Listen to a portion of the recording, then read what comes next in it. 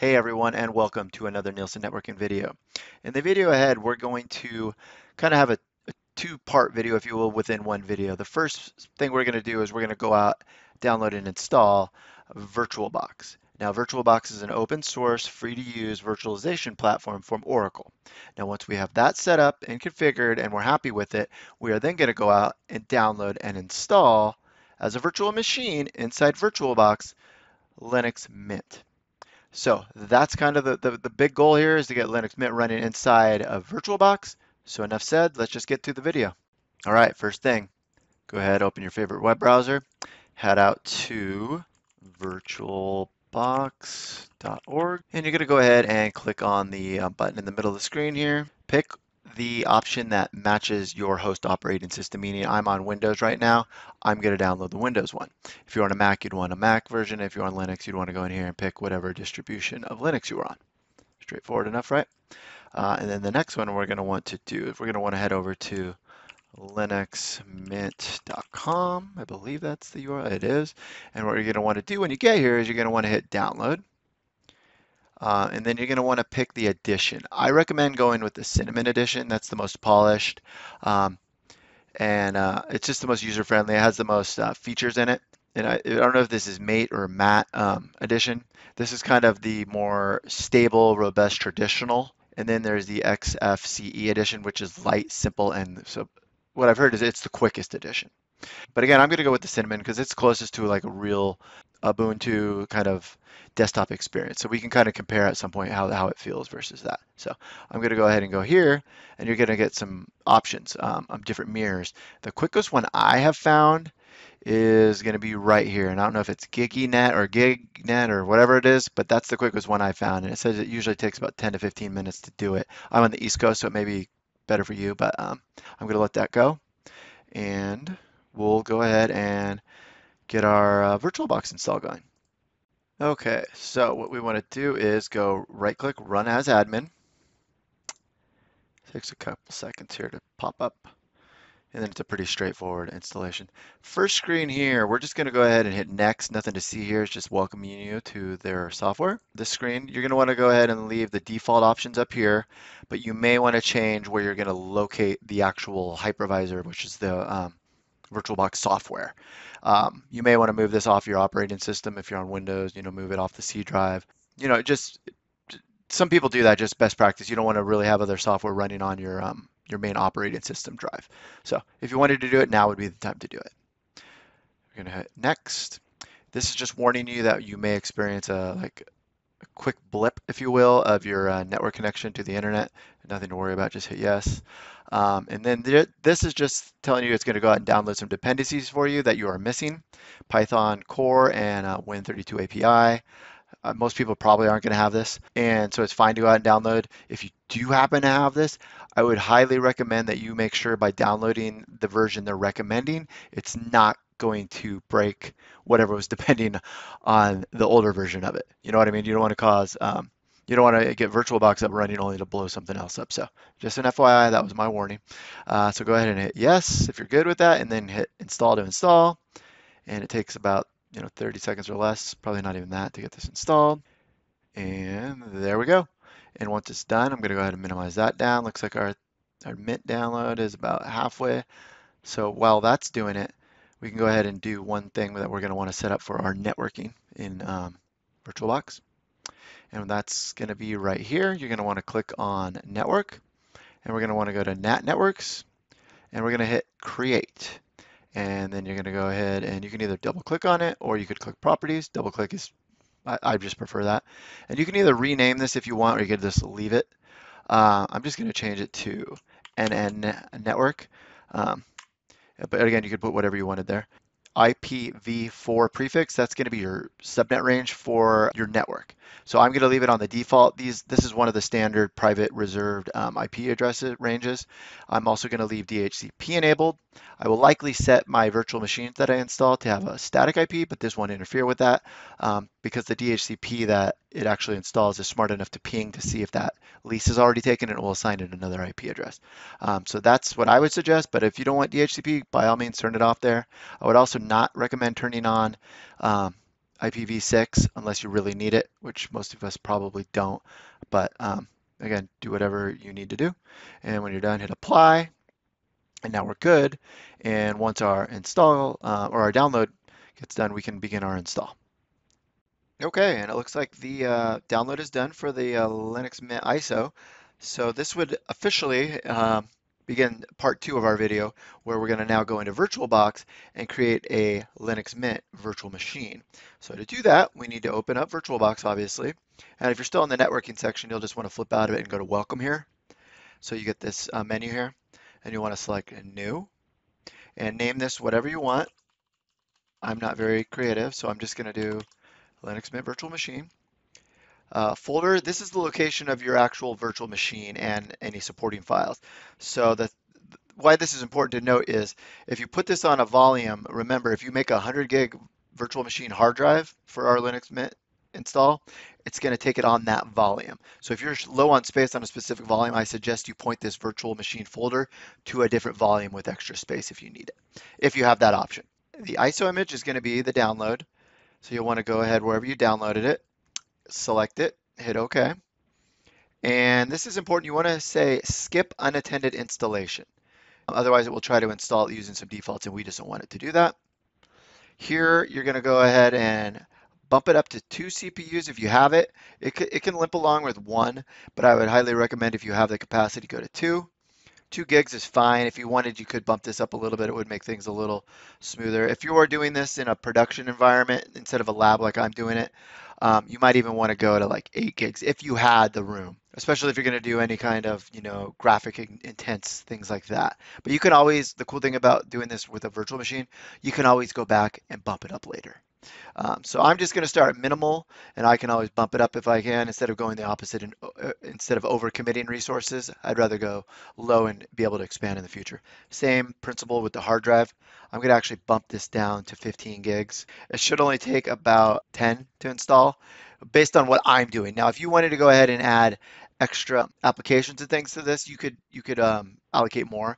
But again, you can always expand this later. Second thing to note here on this page, do not click pre-allocate full size.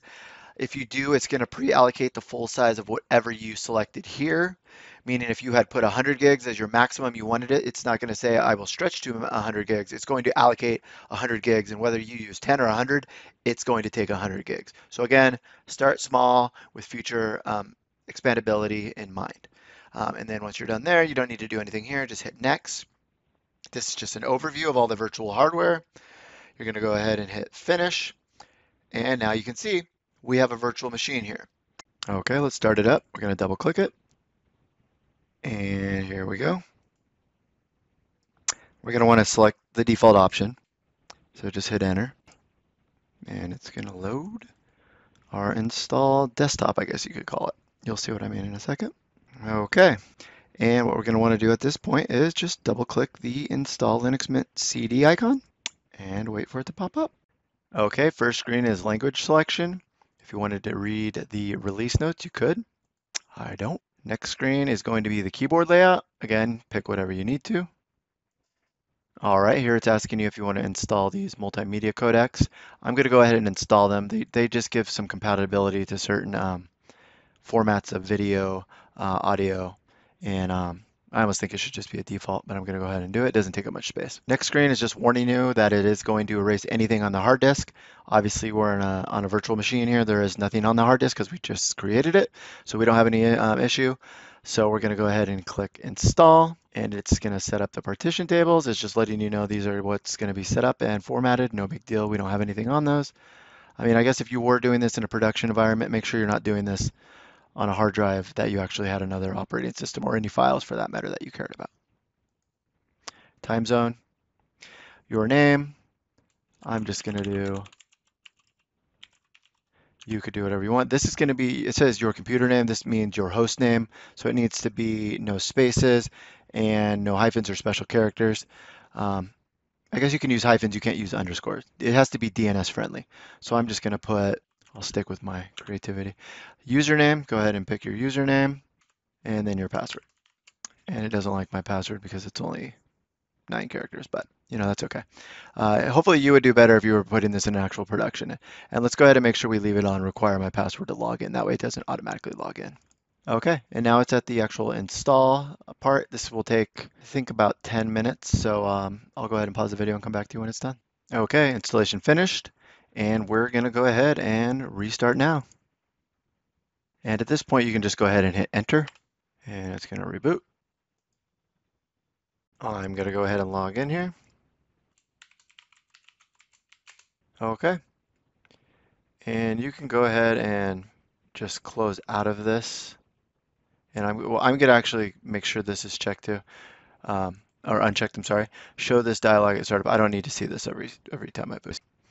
And then as you can see, this is kind of small. So what I'm going to do is I'm going to hit this, and then I'm going to type in display. And I'm going to go here. And I'm going to make this a little bit bigger so we can kind of see. And I guess what we're going to have to do to actually hit apply is we're going to probably have to reduce this down here, scroll down and hit apply. There we go. We're going to keep it new. All right. That gives us a little more real estate. You could make it as big as or as small as you wanted, but that gets us started here. Next thing we want to do is go up here again, and we're just going to type in updates. We want to go to the update manager, and we want to hit OK here, and this is going to process some updates for us. We're going to want to apply the update here, and it's going to ask you for your password. And it's downloaded, so you can see we definitely have connectivity. No need to go out and run any ping tests or anything like that. It's going to download a new update manager update, and then it's going to download all the updates available. And this can take quite a while, so I'm going to pause the video while this goes on. But what you would want to do is hit install updates. You don't need to have a local mirror unless you're having really bad performance. So you could just hit no to that blue bar there. Hit install updates, and then hit OK. It's just warning you what's going to be installed. And put the password and hit authenticate.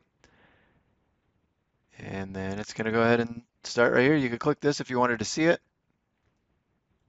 I'm going to let it do its thing, and I will come back to you when it's done. Okay, it looks like it finished. So we're going to go ahead and reboot. And we'll come back when it's done. Okay. We'll check and make sure there's no more available updates.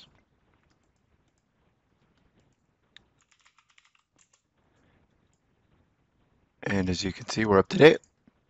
So we're going to go ahead and check the drivers. See if there's any updates up there.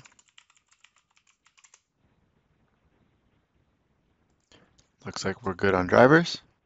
Okay, the only other things you may want to do, especially if this is going to be like your actual device you're going to use, it's going to be in production environment as it's called. You may want to enable snapshot technology using time shift. I'm not going to go actually and do this because I did not create a big enough hard drive for this. But what you would want to do is go into the wizard, and I would go to the rsync. Next, it will estimate the size. This should usually mirror almost exactly what your installation size is, because what it will do is it takes a copy of your system as it is right now, and then any changes, it creates like a restore point, if you will. So if at any point you go past that and you decide, oh no, I really screwed up, I need to get back to where I was, you can just click it and it will restore back. So it's going to take up equal to what your drive is currently, plus any incremental changes you make in the future. So you would want to hit next here, and these are those restore points. So you could actually say, okay, I want daily, I want to keep 7 daily restore points, meaning once a day, it will take a backup. So you could go 7 days back, if you will, and then you could do 1 or 3 weekly, whatever it's set to, and that would take 1 snapshot a week every week. So then you could go back 3 weeks. So you can kind of see how that plays in. I'm not going to do any of this because, like I said, I don't have the space and I'm in a lab, but that's how that would work for you. It's something I would advise doing if this was a device you were going to be using daily.